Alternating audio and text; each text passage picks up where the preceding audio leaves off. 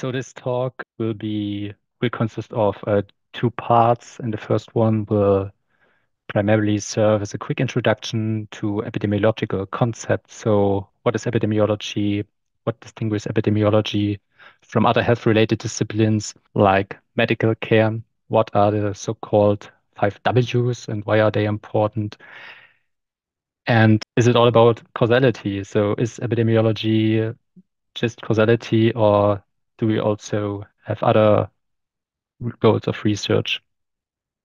And part two will be presented by Frank, as mentioned, will be on mathematical modeling of vaccine-preventable diseases as an interdisciplinary or iterative process. He will talk on key epidemiologic input data, different types of models, present you the classical SIR model, and will end with some extensions. So I hope I don't forget anything. So first of all, what is epidemiology? If you check the literature, you will find a bunch of definitions on epidemiology. All of them are slightly different.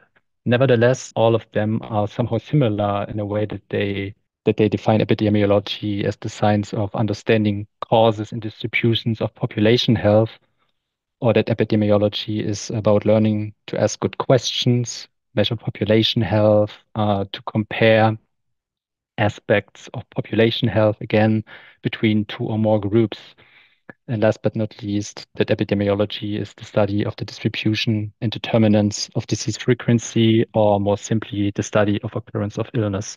So altogether, they they define epidemiology as population health. So it's not on individuals, it's not on estimating individual effects, it's more on the group level, on the population level. So compared to medicine or clinical research, epidemiology serves as a cornerstone for public health. So we as epidemiologists really try to understand what's going on in defined populations rather than observing one individual over time or making assumptions just on one individual. So in medical care, typical questions that may arise maybe whether to treat a patient or an individual with treatment A or B, to treat them now or later, or even to stop all the treatment. Whereas in epidemiology, we try to provide an evidence base for public health action. And for instance, whether to implement a vaccination program, for which population groups should that vaccination program be implemented, and another question that may arise, with what frequencies? So should there be a seasonal pattern? So let's start with what is a model actually, right? So it's a simplified representation of reality. Many of you will be familiar with an animal model. So on the left-hand side, example one is actually a sketch of a model, well, of an animal, and in this instance, a mouse. So it's on the meta level a model of a model. But really, we use the animal models to represent humans, right? So in example two is a mathematical model, so which is serving a similar function. So essentially, we use mathematical models to represent humans, obviously, and populations. The distinction is that, as you can see, there's a textbook definition. Mathematical models, they use symbols and equations that allow the formal analysis and logical formulation. And I think it's good to bear in mind, so I'm highlighting that models should be as simple as possible, but not simpler. So this is really entertaining the idea of model parsimoniousness. So essentially meaning you want as few parameters as possible to describe the core mechanistics that you're actually interested in with your model.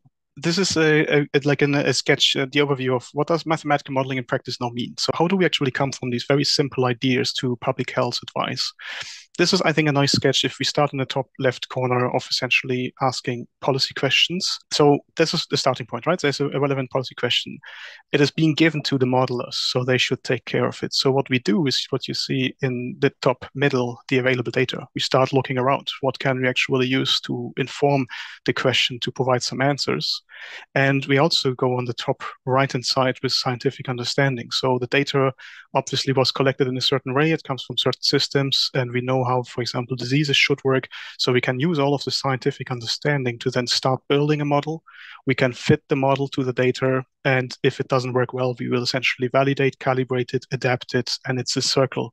So it's an iterative process where we essentially will continue doing this all over until we can start on the bottom right producing scientific insights.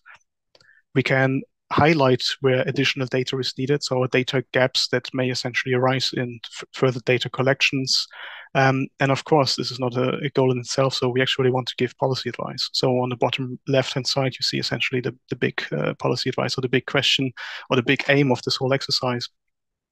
And stemming from it, they can essentially become new policy questions. So we are back to this being a cycle and an iterative process, and very much interdisciplinary. So I thought I'd point out that this is obviously not just a few mathematicians or modelers sitting isolated in a room and building this, but we really need insights from practitioners, from clinicians, from people who know the data, who know how the data have been collected, who know the biases in the data, who essentially know all what Matthäus was also pointing out in his first part, like the first part of this talk. That's still a bit like abstract. Let's maybe make it a little bit more concrete. What does this now actually mean for modeling vaccination effects? Neugierig? Den kompletten Vortrag finden Sie im Intranet der GMDS. Einfach anmelden und den Menüpunkt Bild und Videomaterial anklicken. Werden Sie Mitglied in der GMDS.